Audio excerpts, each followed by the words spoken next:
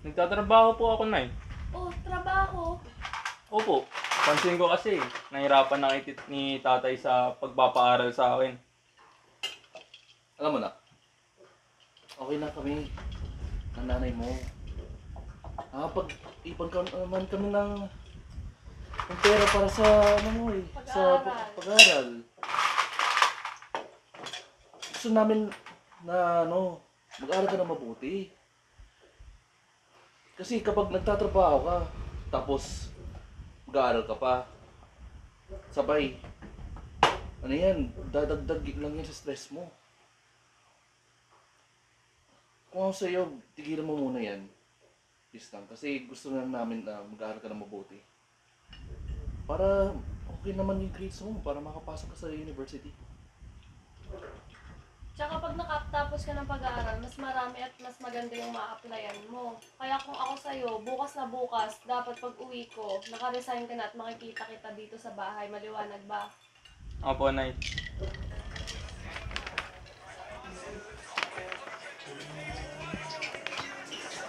Oh, kakauwi mo ba lang? Mukhang problemado ka na. Wala kuya, hindi ko lang maintindihan yung mga tao ngayon. Bakit naman? Anong meron kung ikaw nasa magandang school? Basta ko hindi. Hindi ko naman pinili yun. Tsaka wala man akong problema dun. Tapos yung mga tao pa rin, bibigyan pa ng issue na pinabayaan daw ako. Tapos wala daw akong kwenta. Hindi ko talaga maintindihan. Alam mo, importante ka pa rin naman sa amin eh. Hayaan mo, pagka nakapagtapos ako, pag-aaralin kita sa magandang paaralan. Para naman mawala na yung iniisip mong issue na ganyan. Alam mo talaga problema sa kanila. Inggit lang sila sa'yo kasi may ganito kang kuyang kapogi. Nagbiro ka pa. Sige kuya, salamat. Mag-aral ka na dyan, baka pagalitan ka pa. Oh, sige.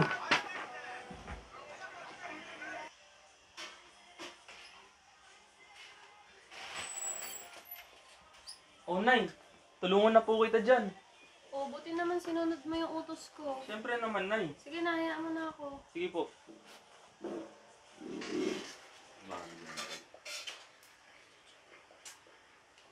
Ano pangalan mo? Ito? Ano yan? Basta dyan.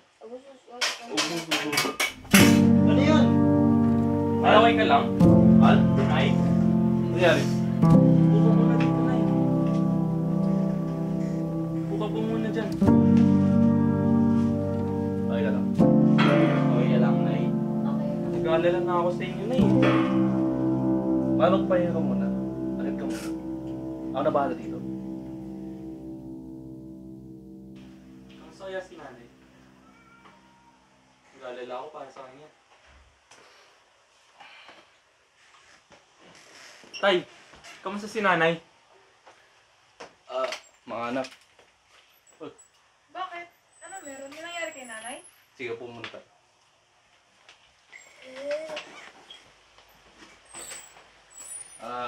Ano mga anak? Napagod ang nanay mo. Tulog muna siya. Tapos, siguro mas mabuti na lang na absent muna siya sa trabaho. Alalayan niyo muna siya sa sa bahay habang wala ako. Sige po, Tay. Okay? Okay po tayo. Sige.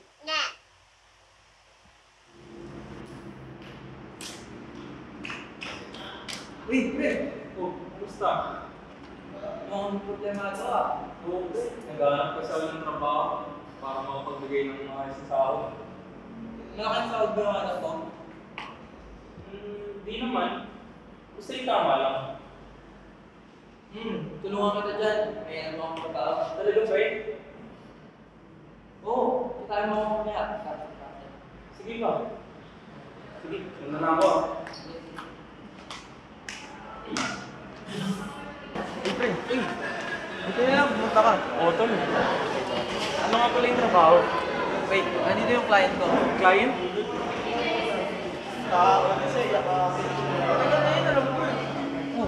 Parang gulat na gulat ka. Ano bang trabaho yung bibigay mo sa akin? Baka delikado yan.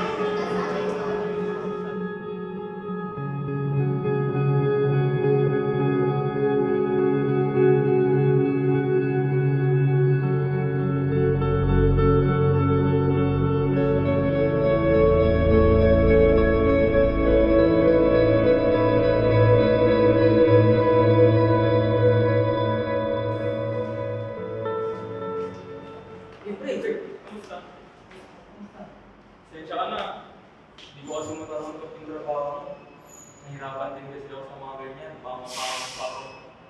Pero hindi ka naman pagsasabi sa iba. Oh, ito na rin pala yung pera mo. Salamat ha. Sige, promise yan ha. Oo.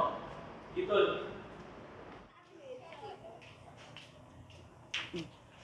Scholarship.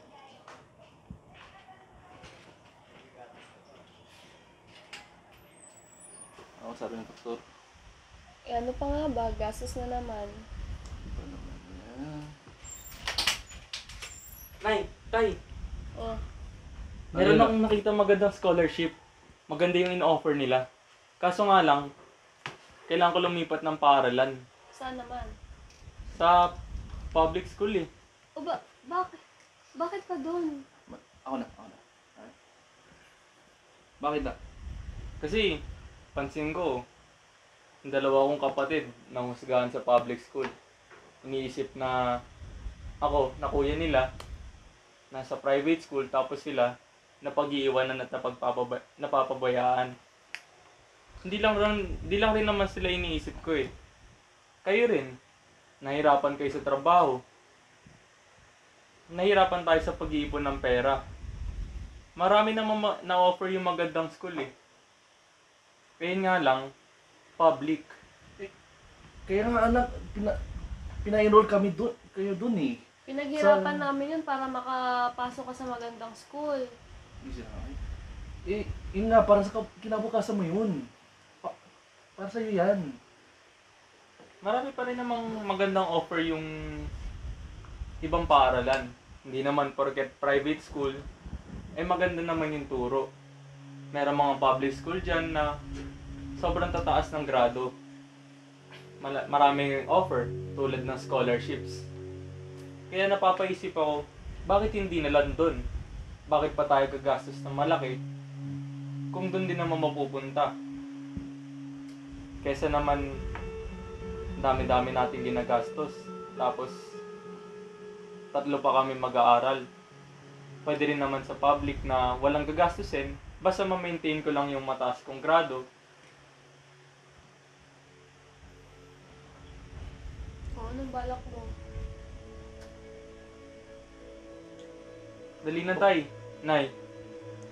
Nakikiusap po ako sa inyo, payagan niyo na po ako. Para rin naman sa kinabukasan namin 3 itong magkakapatid. Seryoso siya. Kung anong tingin mo na kakayanin mo, gawin mo na. Kung basta nasa tama ka lang. Salamat po. Basta sisiguraduhin ko pong mataas ang grado ko at gagalingan ko po para sa inyo. So, yan ha. Opo. Salamat. Sige na. Pagkatapos nun ay lumipat na ako ng paaralan. Pwede ba masabi na binaliwala ko lang yung pagtatrabaho at pagod ng magulang ko? Pero ano pa ba ang pamilya kung may isang parte na nawawala? Pinili ko to hindi dahil sa sarili kong pagnanasa, pero sa kabutihan ng aming pamilya. Hindi ko pinili yung trabaho ng kaklase ko kasi di ko mahayaan na mabulag ako para lamang sa pera at mapahamak palalo ang aking pamilya. Sa huli, gagawin ko lahat para matupad ang pangarap ng magulang ko.